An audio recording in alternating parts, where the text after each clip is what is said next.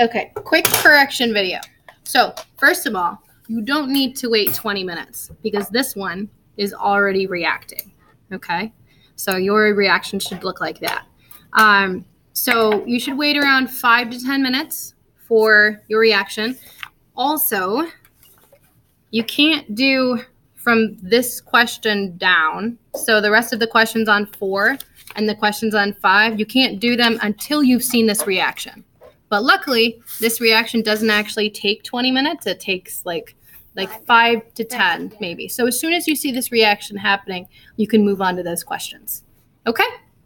That's it.